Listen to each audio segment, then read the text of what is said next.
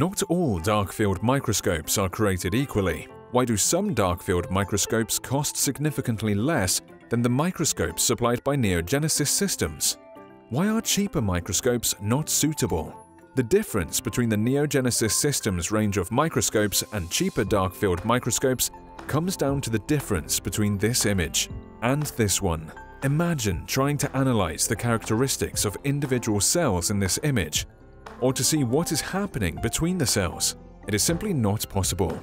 Unfortunately, many practitioners make the mistake of purchasing one of these cheaper systems, since they are sold and marketed as darkfield live blood analysis microscopes.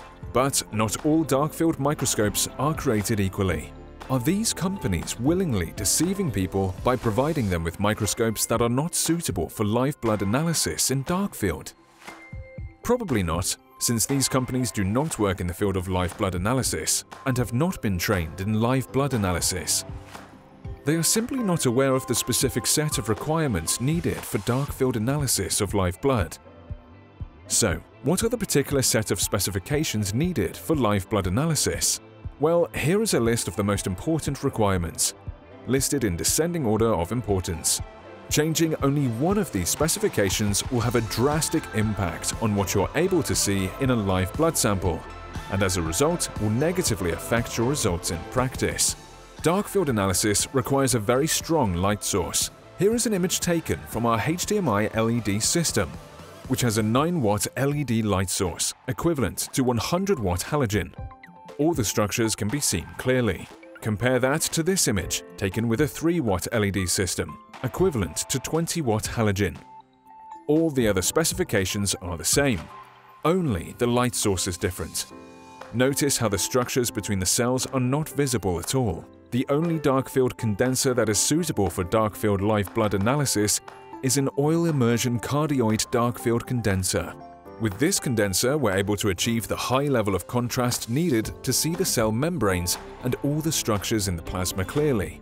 Compare that to this image, where a dry darkfield condenser has been used. Again, only the condenser has been changed here.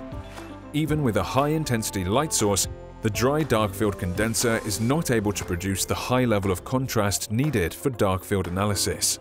A magnification of at least 1,000 times is required for live blood analysis. The NeoGenesis system's range of microscopes feature a 4 times higher level magnification on the viewing screen than through the eyepieces. This allows the user to achieve a magnification of 1,600 times on the screen when using the 40 times objective, which is ideal for identifying live blood anomalies. Compare that to this image, where the magnification range is the same on the screen as through the eyepieces. It is simply impossible to identify any anomalies at this magnification.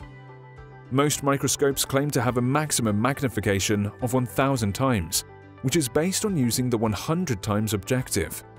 Unfortunately, these microscopes are equipped with standard 100 times objectives, which are not suitable for darkfield, so users inevitably have to use the 40 times objective, and are then limited to a maximum magnification of only 400 times. Why are standard 100 times objectives not suitable for darkfield? They allow through too much light, and there is no way for the user to adjust the light going through the objective.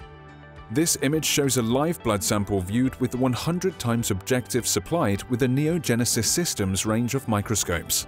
The 100 times objective used here has a built-in iris diaphragm, which allows the user to control the amount of light allowed through the objective.